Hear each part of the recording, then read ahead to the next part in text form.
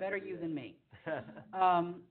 Most providers are not taught about chronic genital symptoms. They're taught only about acute things. And usually they're only taught about infectious diseases and tumors, and that's it. So by the time someone is referred to me, the patients have been told that this is yeast or bacterial vaginosis or yeast or a sexually transmitted disease or it's yeast. And they've been treated for yeast and for all of these things, and sexually transmitted diseases have basically been ruled out, and they get to me because they didn't get better because it was none of these things. We don't know about men, but with women, almost 1 in 5 women gets a chronic genital disease causing itching or burning that's not diagnosed at some point in their life. 1 in 5. And no one is taught to look after it. Dermatologists generally won't even look. Gynecologists are stuck with these diseases of yeast, BV, sexually transmitted disease, and no one wants to tell their middle-class patient who's walked in that they might have a sexually transmitted disease. So they're stuck, and there are many things that can do it. We do need to rule those things out. You don't want to miss syphilis. Besides, syphilis is wonderful. Penicillin, and you cure them. I'm also a dermatologist. Our patients never die, and they're never cured. So we just have to manage their issue. Somehow, patients don't see it that way when you tell them that they've got a sexually transmitted disease, however. But once you've ruled out yeast, once you've ruled out a sexually transmitted disease, let it go and move on.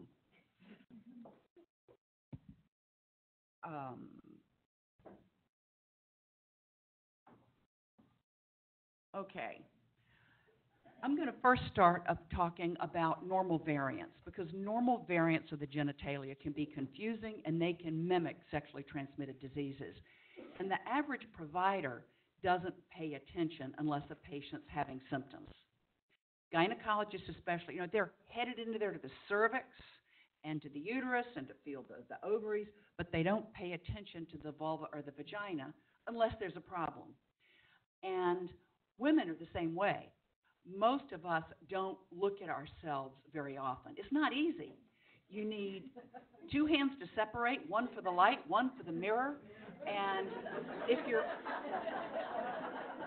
you're old, your arms get short and they won't get down there. So we don't know what we look like until we have a symptom. Oh, I like this group. Okay. Whereas the men look at themselves, they get to see themselves all the time. But that doesn't mean that they're paying attention either until something happens. Sorry. So a woman and a man is going to look when they feel something different. And they're going to look down, and whatever they see the day they look, they think it's new. Don't argue with them. Just say, oh, yes, that can happen with this problem. I'm red. Well, no. Okay, that can happen with this problem, because you're not going to win that argument. This is normal redness. People don't realize how red the skin can be. And if I had a long time, I would show you a whole bunch of vulvas of women with different skin types. A redhead can have skin that looks violaceous and scary red, whereas a darkly pigmented person of African background may have one that's practically skin colored. And then there can be different colors of red because, I don't know, God had a bad hair day. And it has nothing to do with their natural complexion. It's just that some people are red and some don't. Some people have got pink cheeks and some people don't. But no one pays attention until there's a problem. Scrotum. Scrotums can be red.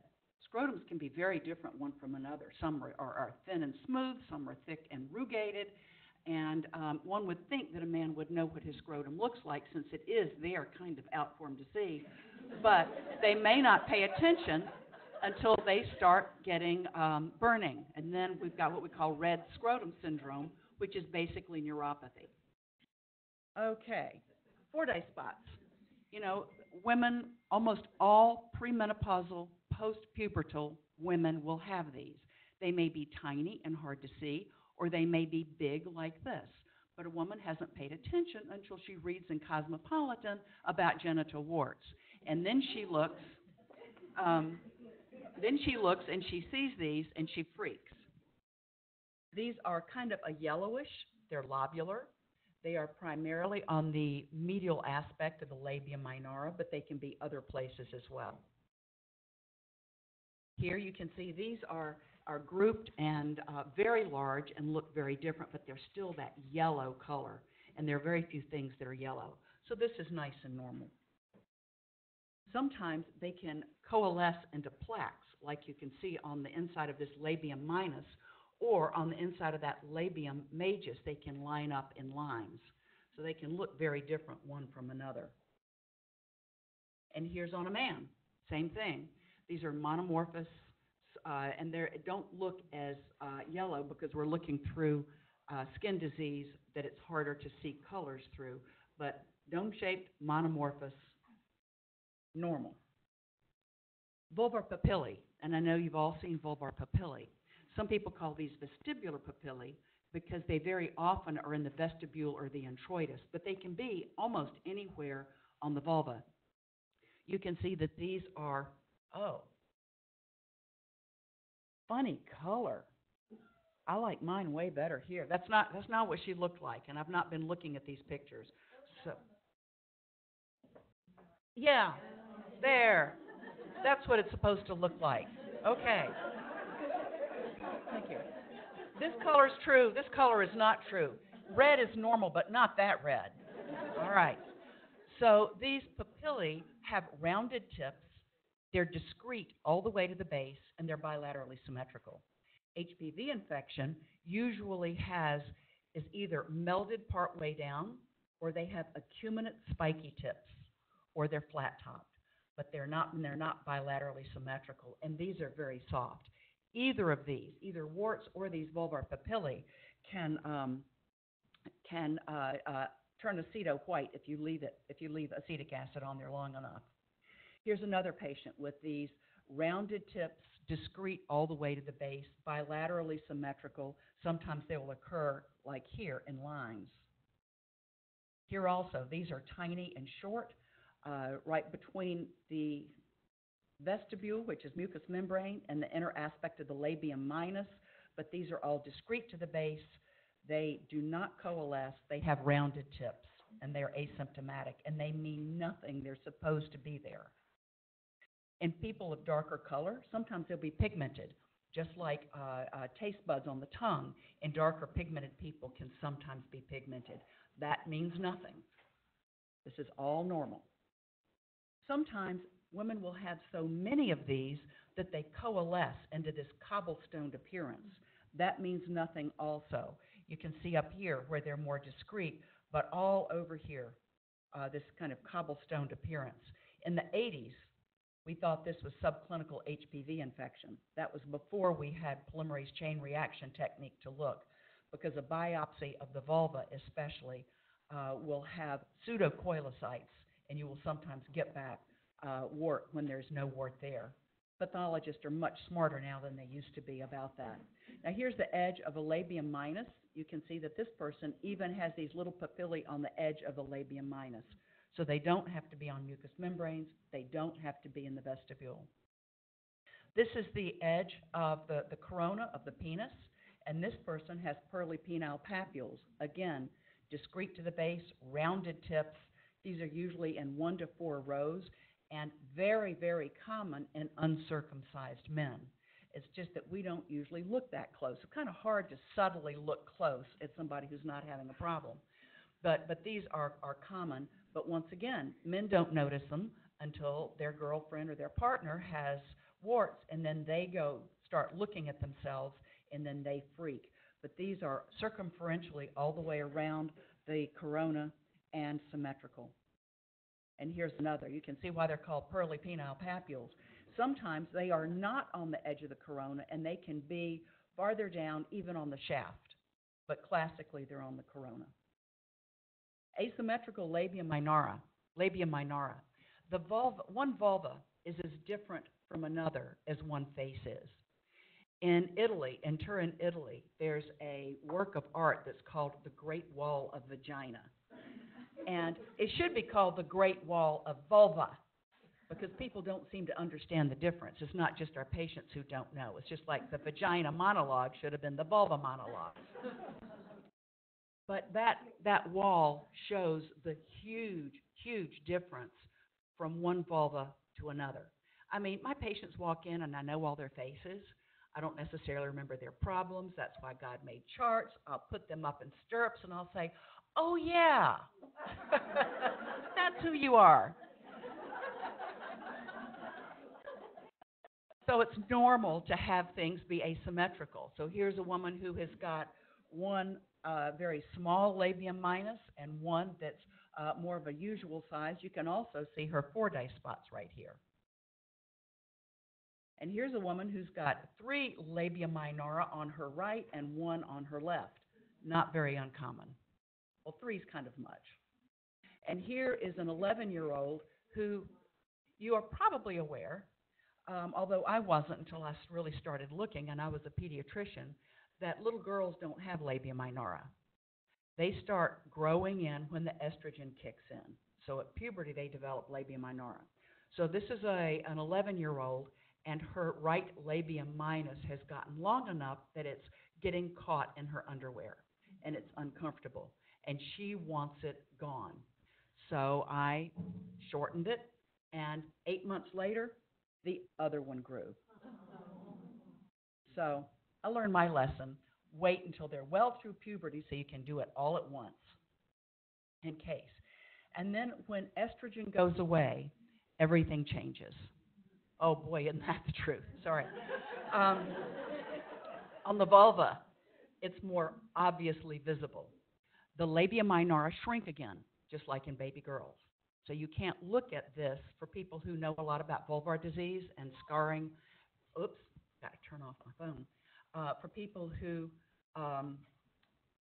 know about these scarring skin diseases where your labia minora go away, you can't count on that with an older person because the labia minora are going to go away anyway.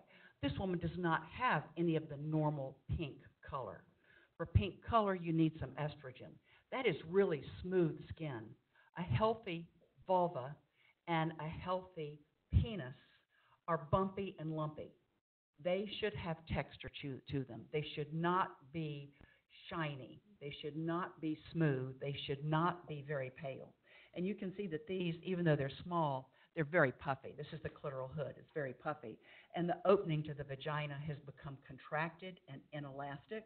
And you can see the anterior wall of the vagina there, which is also very pale. So this she's got severe estrogen deficiency. Now, it doesn't matter if she's comfortable, but those are the signs. Okay, let's go on to some diseases that can look like sexually transmitted diseases. Here's a 26-year-old woman who was well until about 4 days ago. She developed fever, some malaise, some sore throat. Then she woke up with her vulva in pain and quickly developed ulcers. She tells you that she's been sexually active with a new boyfriend over the last month. Otherwise, she's well. She's got no underlying diseases. She's on no medications other than birth control pills. And you look at her, and here's what you see. You see this ulcer right here, and another ulcer, which is fairly large on the mucous membrane, and then you see these Fordyce spots down here. Okay? Everybody got that? So, here's our quiz. Is this herpes? Is this a chancre of syphilis? Is this ecthyma? Or are these aphthy? Who thinks herpes? Raise your hand.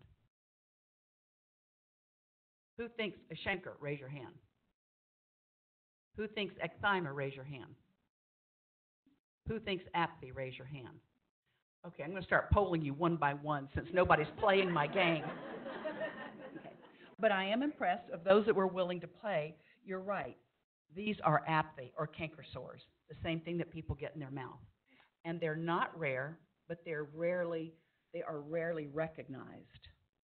Why isn't it herpes? Well, because these are too big, too deep in a normal patient. Now, if you have an immunosuppressed patient, yeah, maybe.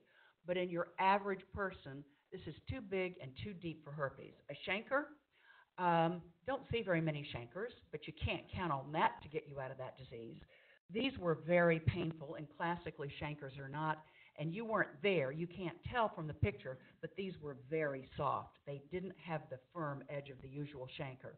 But you still need to pay attention if this is the first time this woman has had this. Ecthyma. Ecthyma is a bacterial infection that is severe and ulcerates. This had very little surrounding redness. There was no purulence, so this was not ecthyma. Apathy is the perfect history of a prodrome that seemed to be viral, and with these discrete, fairly deep, very painful ulcers. But that doesn't mean you shouldn't consider the other things. But she does not need an extensive workup. She doesn't need biopsy. She's miserable enough as it is. But you can rule out those other things if you're concerned. The thing about sexual activity and a new partner, red herring. How many 26-year-olds are sexually active? So let's talk about apathy for a few minutes, because they are common. They are likely to end up in an infectious disease doctor or in a sexually transmitted disease clinic. These occur here's another child. You can see that she's just beginning to develop pubic hair. She's got a large area in her vestibule, and then they come out coalescing ulcers on the labia majora, the hair-bearing labia majora. Very painful. This is the white is necrotic skin that's wet. So necrotic skin, when it stays wet, is going to look white. And in the next few days, this is going to fall out, and she's going to have deep ulcers. This is what apathy usually look like in the mouth. They're usually small in the mouth, but they can hurt like a lot. And you don't usually see deep ulcers, but you can feel, they really hurt. You go look in the mirror, and you say, that's it. But on the vulva, they're much more likely to be large. The differential diagnosis for this, did I go? Yep, I'm here. Okay, I want to talk about the difference between ulcers and erosions for just a minute, because some classic sexually transmitted diseases like chancres and chancroid are ulcers, and classic sexually transmitted disease of herpes is an erosion, and they're in a different differential diagnosis. Most specialties don't talk about the difference, but this is pretty crucial to a dermatologist. An erosion is superficial. You run your finger over it, you can't feel it because only the epithelium is gone. An ulceration is deeper. It goes through the epidermis, into the dermis, and there's a drop-off because it makes a hole. And here's a couple of examples. On your left are the erosions of erosive lichen planus. This person hurts, the top of the skin is gone, but you can't really feel a defect if you run your finger over it. On the right, there's a hole there. You know you're going to feel that, and that's an advanced aphthous ulcer as well. This person has had chronic disease and has got scars from her old diseases as well as some post-inflammatory hyperpigmentation changes. More common or classic causes of erosions are herpes in an immunocompetent patient, lichen planus, excoriations where somebody has rubbed and scratched because they've got eczema or another itchy problem. Bad candida will often erode. Somebody who has been treated for warts and may have had the area frozen or treated with trichloroacetic acid will cause erosions. Ulcers. There aren't many common causes of ulcers. Ulcers are uncommon in genital areas. Apathy is arguably the most common cause in immunocompetent people. In an infectious disease clinic, I expect that herpes in an immunosuppressed patient is going to be the most common. Back in the early 90s, I had an HIV dermatology clinic. It was that common that people had such huge issues with HIV. It's wonderful to see, in that way at least, the way the world has changed. And if we saw an ulcer in that clinic, we knew it was going to be herpes in an immunosuppressed patient. So if you have a patient who's immunosuppressed, that's likely. Chancres and chancroid, those are classic causes, but you certainly don't see them very often. Overlap is common. If right now, for some reason, women are pouring witch hazel on their vulvas. So if a woman has got an erosion and she starts scrubbing at it, because we all know that cleanliness is next to godliness, and she starts pouring alcohol and witch hazel on it, she can turn that erosion into an ulcer without half trying. So manipulation, if they get a squamous cell carcinoma, like for patients with lichen planus, those can change an erosion into an ulcer. And certainly the first day or two of an ulcer, it's an erosion, and the last day or two as it's healing, it's an erosion. Back to apathy. These can be fairly common, especially in young girls, but we also see these in uncontrolled severe HIV. Here was one of my favorite women. She had HIV that was uncontrolled, and she has necrosed off the entire back of her right labium majus. This area right here, this is all necrotic tissue that just hasn't fallen out yet. All of this white around the edge is resistant candidiasis in an immunosuppressed patient. Once she was treated for HIV, this all resolved and just melted away. Very often with apathy of the vulva, we don't see apathy in men very often. When it occurs, it's often on the scrotum, but I have only seen one aphthous ulcer on the genitalia of a man in my life. And I've been doing this since 1981. So it's very uncommon in men, but pretty common in women, and extraordinarily common in the mouth. How many people here have had a canker sore? Yeah, I mean, it's just all the time. I would ask how many of you have had a genital aphthous ulcer, but that probably, somebody might not like that. But it's uncommon. But I see it 5 or 6 times a year that women will have a genital aphthous ulcer. So it is definitely not rare. It's not usually recognized because these are they're going to heal no matter what you do. They heal in about 2 to 3 weeks, and most women, they never get another one. So they're usually diagnosed with who knows, and then people forget all about it. These women have, and girls, because it's usually the girls, between 9 and 18, have a history. They all have a history of oral apathy, but it's not in my office at the same time. You have to ask them, oh, yeah, I've had an aphthous ulcer in my mouth. It's often precipitated by a virus infection. The classic is EBV, but it's not the only a virus infection. It can be anything. And it doesn't have to be precipitated by a virus infection. It can just happen. For example, I had one young woman that every time she had a period, she would get an aphthous ulcer. So that's what precipitated hers.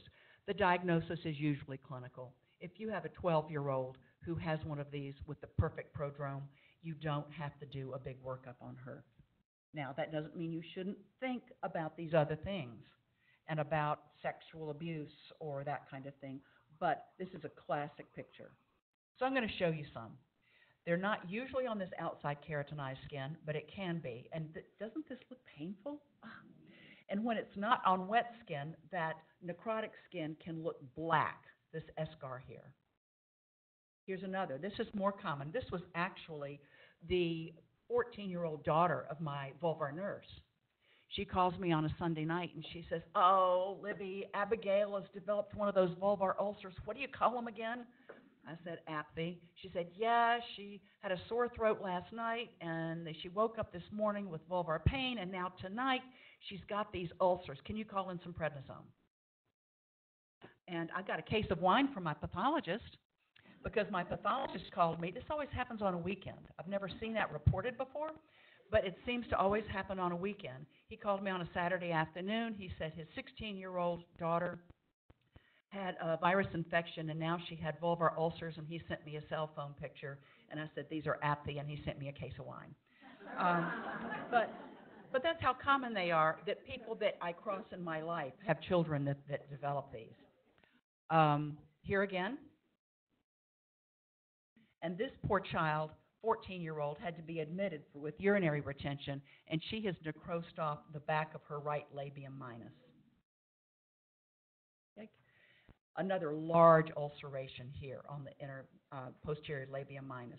Every once in a while, instead of having 2 or 3 of these, there's a whole scattering of a bunch of fairly shallow ulcerations, and we call that a herpetiform pattern. Be careful about saying that in front of the patient or in front of the parents, because herpetiform doesn't go over well. And it doesn't mean that it is herpes, it just means that it may be mistaken for it. So in these patients, you may especially want to do PCR of one of these and maybe cover with an oral antiviral. Here's another. So these are pretty characteristic. But be aware that oral and genital apathy does not make a diagnosis of Behçet syndrome. Behçet syndrome is oral and genital apathy that are large, frequently recurrent or chronic, and are associated with measurable other inflammatory disease. Vasculitis, inflammatory arthritis, neurologic symptoms and signs, vasculitis of the eye, blindness. It's an awful, awful disease. It occurs primarily in men in the Near and Far East, but not in developed Western countries. When women get it, and it's almost always women in the Western countries, industrialized Western countries, it is not the same disease. It is not nearly as severe. They feel bad. They may get some mild vasculitis, but it is not a disease with tremendous morbidity. So it's your job, if you see these people, to keep them from getting overdiagnosed with Behçet syndrome. But if you have a patient with apathy, the first thing that you do is reassure them. The second thing you do is you treat their pain. And this is a time that we are allowed to give narcotics. And then it's prednisone. This is prednisone deficiency. If it's a small person, you give them 40 milligrams a day. If it's a big patient, you give them 60 milligrams a day until the pain resolves. You often don't have to treat them until they've completely healed. But usually it's 1 to 2 weeks of prednisone. And then I give these people a prescription so that the next time they start getting ulcers, if they do, they will have it already filled and can start it and abort the attack. If patients have frequently recurrent attacks, then they need to be evaluated for low-grade Behçet's with an eye examination, a good history, and suppression to keep them from getting recurrent disease. Dapsone, colchicine, some of the biologics, thalidomide, not a great thing for young women. And my young girl who had ulcers with menses, I put her on ongoing birth control pills so she didn't have menses. Okay, some other ulcers that can look like sexually transmitted disease. Here's one that is. This is a woman who had a renal transplant. She has herpes, and her herpes, instead of lasting for a week and going away, continues to grow and get bigger and deeper and ulcerate and burrow. So an immunosuppressed patient who has an ulcer, that's going to be the first and second thing that you think about. And you cannot tell by the morphology exactly what it is. Here's a man who's immunosuppressed, and he has had this going on for years. This is what herpes should look like in an immunocompetent person. Some small vesicles that break almost immediately and leave small erosions, some of whom coalesce. Here's a woman who is another organ transplant with an ulcer here, and when that has just gotten bigger and bigger and deeper and deeper. So how do you make this diagnosis? Well, of course, if it's an immunosuppressed patient, that's going to get your attention. It should be chronic and enlarging. These begin next to a mucous membrane of the lips north, or mucous membrane of the genital area. Confirmation by PCR or maybe even a biopsy, and there's often in an immunosuppressed person a co-infection with cytomegalovirus. Here's a 38-year-old woman who's got a 7-month history of slowly enlarging painful ulcers on the vulva. She also is sexually active, or she was until she got these ulcers, not so much now. These ulcers have been resistant to penicillin. Her biopsies have been nonspecific, and otherwise she's healthy, except she has well-controlled rheumatoid arthritis that is not being treated because it's been in remission. And here's what you see. Miserable. Been going on for months, months. And this woman has pyoderma gangrenosum. Pyoderma gangrenosum, dermatologists love to name things according to what they look like, not what causes them. So pyoderma gangrenosum is neither a pyoderma nor is it gangrene, but it kind of looks that way. So this is sort of like vasculitis. This is a reaction to an underlying inflammatory process. And you can look at this biopsy and have a high index of suspicion that this is pyoderma gangrenosum because the edges are purple and the edges are overhanging. Here's another pyoderma gangrenosum. Edges are purple. This is where the inflammation is, and they're overhanging. Now, this is a reaction that can happen with inflammatory bowel disease, rheumatoid arthritis, any chronic inflammatory disease. I've even had several patients with hidradenitis suppurativa who've developed this. But sometimes it just happens, and you don't see an underlying cause. So just because they don't have an underlying cause doesn't mean that that's not what it is. So when you look at this, you need to consider the diagnosis of an infectious ulcer and do a biopsy and send tissue for cultures, unless they're a perfect setup for it. Usually these are on the leg, purple edges, overhanging borders, getting bigger and bigger. And this is something that if you debride it, it will make it worse. These come up in areas of injury. That biopsy you're going to do to rule out infection will make it worse. Here's another, overhanging edges, and you only see hyperpigmentation here, but that's because this person is darkly pigmented, so red really looks brown. The diagnosis is by the appearance and the setting. Hopefully they'll have an underlying cause, and if not, then a biopsy and cultures. It's a diagnosis of exclusion, and this responds to anti-inflammatories and immunomodulators. Prednisone is number one. Dapsone is often useful. Otherwise, TNF-alpha blockers like infliximab or adalimumab. All right. This is last case.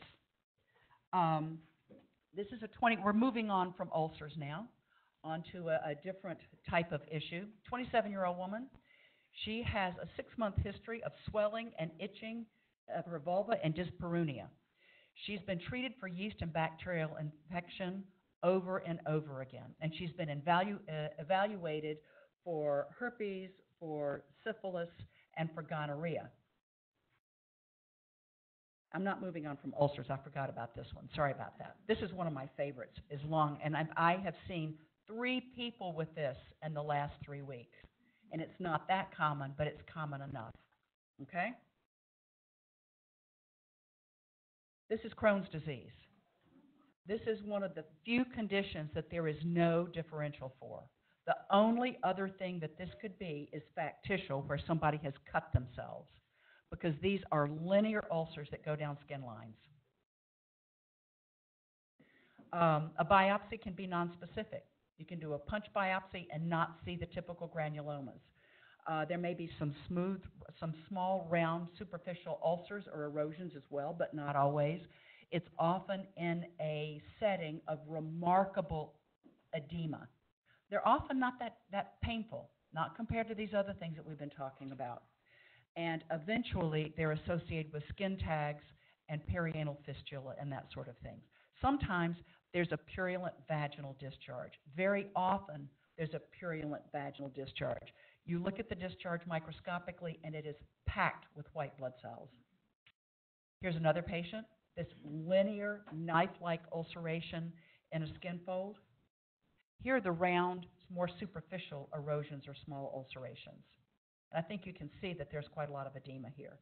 Of course, the treatment for this is going to be referral to a gastroenterologist for systemic therapy. Here's the discharge.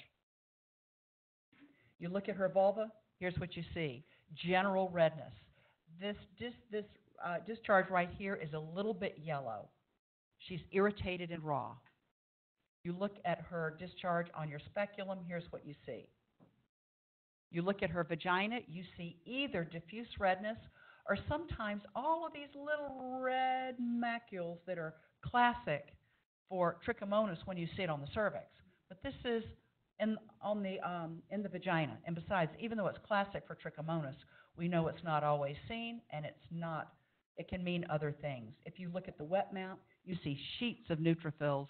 You see parabasal cells, which are immature squamous epithelial cells.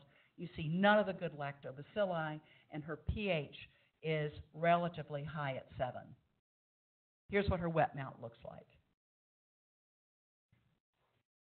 So, last question. This could be trick, gonorrhea, desquamative inflammatory vaginitis, or bacterial vaginosis.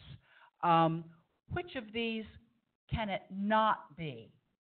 Trichomonas? Raise your hand. Could this be trick? Could this be gonorrhea? Could this be desquamative inflammatory vaginitis? Could this be bacterial vaginosis? It can't be bacterial vaginosis because bacterial vaginosis is not inflammatory. So you have to look, coming back here, to make sure it's not trichomonas or gonorrhea. You do PCR, it's negative, and that leaves desquamative inflammatory vaginitis, whatever that is. That is a red, inflamed vagina that gives a purulent vaginal discharge, which then leaks out and burns the vulva. Other things that can cause inflammatory vaginitis are estrogen deficiency, erosive skin disease like lichen planus, leaving in a foreign body. The diagnosis is by this wet mount with white cells, parabasal cells, no lactobacilli, a relatively high pH, ruling out infection, normal estrogen, and no erosions. And the treatment is clindamycin cream, not because it's an infection, but clindamycin has anti-inflammatory effects. That's why we use it in teenagers with acne, because it has anti-inflammatory effects. Or steroids in the vagina, or putting them both in there together. And when I do all of this, I give people fluconazole once a week to keep them from getting yeast. Once they're clear, you decrease the frequency to the lowest dosing that keeps them clear. So the take-home message from my lecture today is that there are many non-sexually transmitted diseases that can mimic STDs. Thank you so much for your attention. I really appreciate it.